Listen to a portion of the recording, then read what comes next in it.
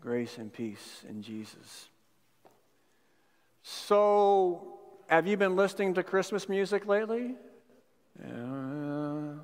It's this time of year, it's pretty much the only thing we listen to. All the time. Love it. I even found a playlist on Spotify that has 1,000 Christmas songs, 50 hours. And I just put that on shuffle, and I'm hearing new songs I never heard of before, and a lot of fun. And then the piano at home, I just have my Christmas books out, and my Christmas fake books, and it's just Christmas music all the time. I love it. Okay, I want you to raise your hand, and you can shout it out. What are some of your favorite songs to sing at Christmas? Jingle bells? All right. Yeah? Okay. Oh, that's an Advent one. Yeah, that's good. At our house right now, let's see, the songs we really like singing are secular songs. It must have been the Mistletoe. You know that one? That's a lot of fun. And Nuttin' for Christmas. If you're not familiar with that song, look it up. Great song. Nuttin' for Christmas. Especially parents, you'll love it. Nuttin' for Christmas. But what I really like, what I really, thoroughly enjoy and take to heart are the carols, the Christmas hymns that point us to Christ and proclaim what this is all about.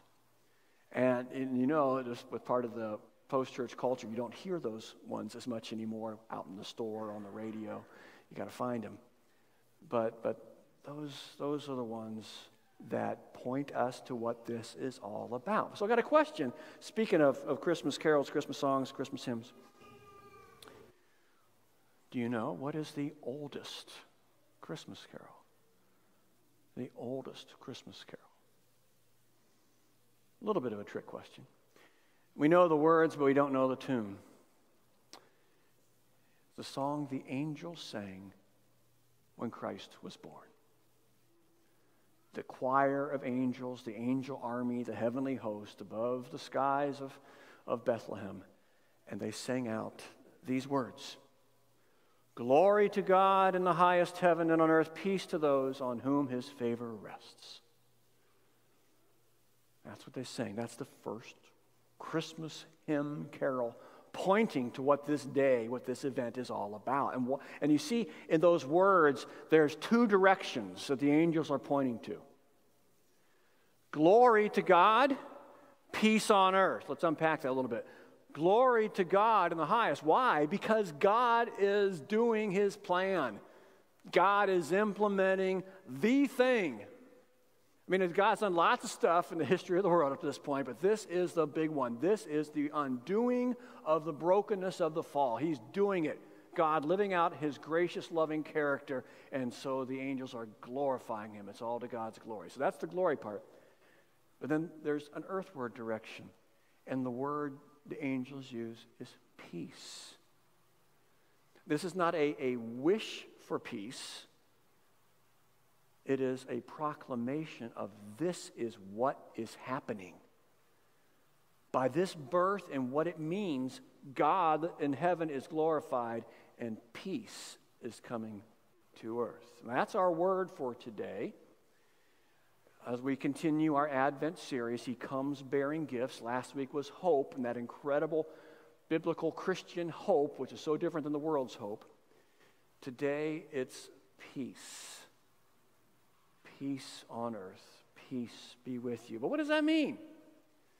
What is peace? How do we define peace? Now, when we hear the word peace, well, I hear peace just general out in the world. I think of peace of mind, okay, which is a good thing. Absence of conflict, whether between people or nations, or peace and quiet. Yeah, that's something we need, right? Those are all things that the world can use plenty of.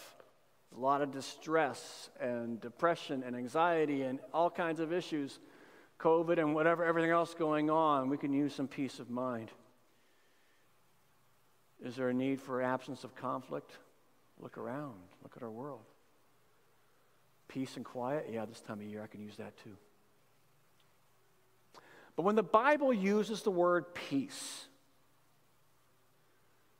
it means something deeper. It includes all that, but it's something deeper and richer and bigger than what I just talked about. Its roots are in the Old Testament. The word for peace, it's translated peace in the Hebrew language. You've heard the word, shalom. Now, that is a word that there is no one-word correspondence in English. There's no one word in English. Peace comes close, but that can know everything that's tied up in the word shalom. It's so much bigger, deeper, and richer. And so in the New Testament, we're using Greek, irene. That's what they're referring to because they were Hebrew people. Shalom. Now, shalom means wholeness, completeness, oneness in relationship. So if all relationship, wholeness, completeness, holistic. I'm shalom with myself, I have good health, and I have peace of mind. Shalom with God, I'm walking with God in His will. I'm at peace with God, and we are one with each other. Shalom with the people around me. We are a community. We are better together. We are peace, forgiveness. Shalom with God's creation, and caring for creation and living in harmony with it. Shalom means all. These are things that we want, right? This is what we, the good life. Shalom. Health of mind, body, spirit, relationship with God, relationship with people, relationship with the earth. Shalom, then, is everything that got destroyed in the fall. Genesis 3, the garden. That's what got wrecked. Shalom. Relationship with God, relationship among people, and then relationship with creation. What do I mean by the creation? Creation fighting against us, disasters and disease. We fighting against creation by misusing it and hurting it. There's a need for shalom.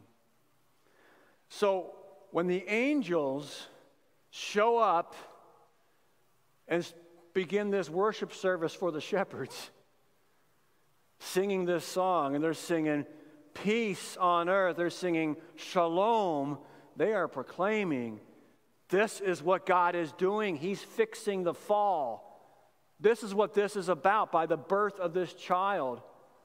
He's coming to bring shalom, oneness, wholeness with God, with one another, with all creation.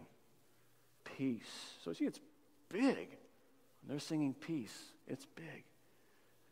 And this is the gift we're talking about this week. God's gift to you, to me. Peace. Shalom. Peace on earth. Okay. So, it's tied up in this baby who's born. That's where it comes from.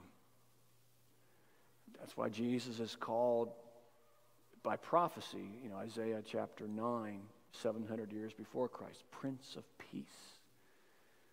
Well, what's it mean? Why is this? How did he do this? How does he bring shalom? Well, first, by living a life of perfect peace, a life of perfect shalom. We know Jesus, the Bible says, was sinless. He lived in perfect harmony with the Father, doing His will, and His body and his life embodied the Father's character. That's living in shalom with the Father perfectly. He lived in shalom with creation, restoring creation to God's will, calming the sea, multiplying loaves to feed hungry people, curing disease, even death. Now, shalom among people, that's a little harder because it takes two, right? Or more.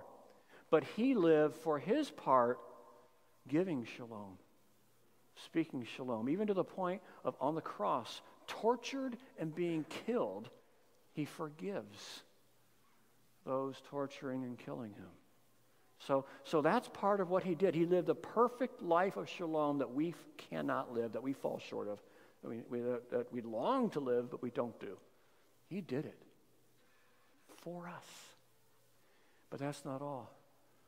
And the meaning of the cross, where it culminates, is that he takes all of the unshalomness, all the brokenness, all the sin, all the guilt, all the condemnation, all the fallenness on himself, absorbs it into himself, and lets it kill him and put him in a grave. And then he rises again as the first part of, we've talked about this often, the new creation. What's the new creation? It is the creation in perfect shalom. That's what it is. God, one another, and all creation. Jesus is the shalom. So, by his life, his death, his resurrection, he is bringing this shalom. Some of this shalom we're not going to experience until the resurrection.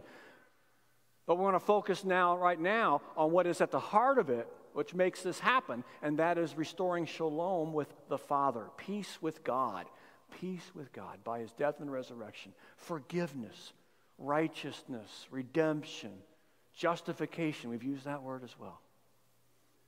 Look at Paul says in Romans chapter 5, verse 1. He says, therefore, since we have been justified through faith, we have peace with God through our Lord Jesus Christ. And Paul, being a good Hebrew, he's thinking shalom. Because of what Jesus has done, that baby, unto us a child is born, Prince of Peace, because of what he did, we have shalom with the Father. Do you know what this means? Do you know this peace? It means you don't have to prove yourself to God. He's proven himself to you on the cross. You don't need to earn anything from God. He has earned everything for you by his life, death, and resurrection.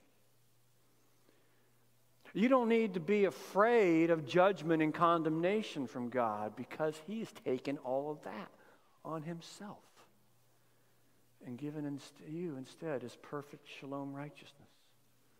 You don't have to worry about being good enough for God, being worthy enough for him to hear your prayers, worthy enough for him to help you in times of trouble. No. That's why he came. That's why Christmas. That's why the child was born. To achieve all this and to give it to you. By grace gift through faith, trusting in him, it is yours. What's the catch? There's no catch. I mean, we know we live by, if it sounds too good to be true, it can't be true. Here's the exception. It's true. No catch. Free. Grace. Forgiveness. Peace. We trust in Jesus. We are at peace with God. Shalom. And this is where my peace of mind is grounded. Remember, we started off talking about that. I like peace of mind, a lot of the tension. This is where it's grounded. In this reality. I mean, there's techniques we can do to calm ourselves, but it only goes so far. This is reality.